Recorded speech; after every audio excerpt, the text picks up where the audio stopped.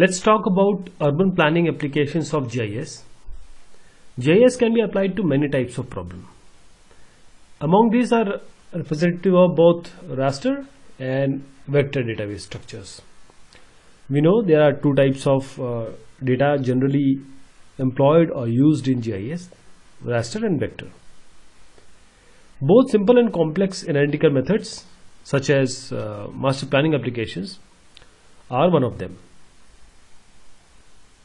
Now, especially for area monitoring, both on a sectoral or integral basis, its application is regional potential and feasibility analysis and site selection studies.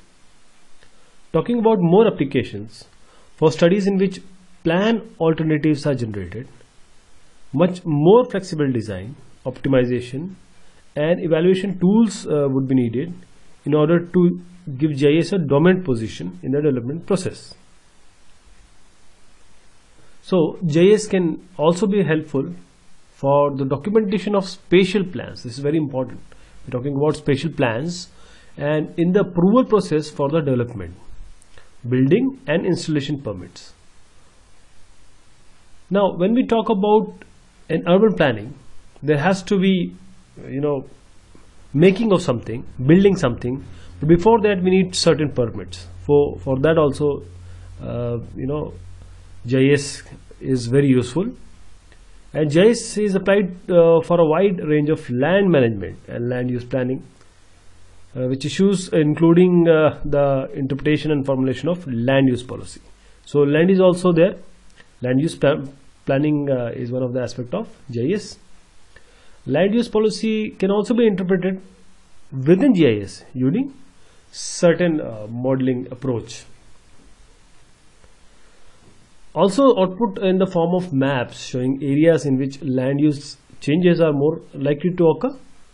The statistics related to it in the form of graphs, table, and summarizing this information according to a variety of spatial units that has been specified. And such output allows land use implications to be discussed. The predicted land use changes can also be form input for GIS based impact assessment. So impact assessment is also one of the applications of urban planning.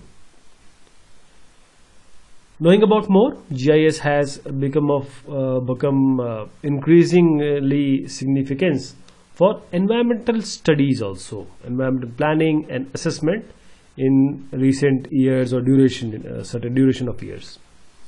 The reason for this is great number of spatial data with their attributes, means the metadata, is involved in environmental planning, and GIS represent a highly efficient instrument for such planning tasks.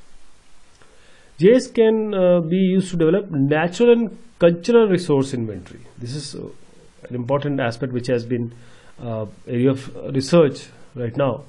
Natural and cultural resource inventory to identify contamination sources and to assess environmental constraints or blockages, selection of sites for land application for sewage waste. Waste management is also one of the aspects of urban planning. Now, suitability for these several treatment techniques can be considered using soil, topographic and land use factors, which is integrated with information about the biological, chemical and physical properties of the waste. Coming to wetland applications of GIS, wetland issues have become a major source of interest in the professional, public and government. So unlike the environmental issues that are localized or found only in certain areas, wetlands are found everywhere. You go to city, you go to any distant area, you will find it. And GIS and remote sensor technologies, they supply information of more generalized form, more generalized nature. In a regional inventory satellite and high altitude image datasets can provide a valuable source or focal point for this data analysis. So this is one of the example. We have various things which are being showed: industry, settlements, territory cover rocks, and basement rocks, granite and alluvion, these. And talking about the other aspect, this is the areas which are more not related to urban settlements or urban areas, but closely impacting it. And this is the combination of those and their effect on each other. So thank you so much. Take care of yourself.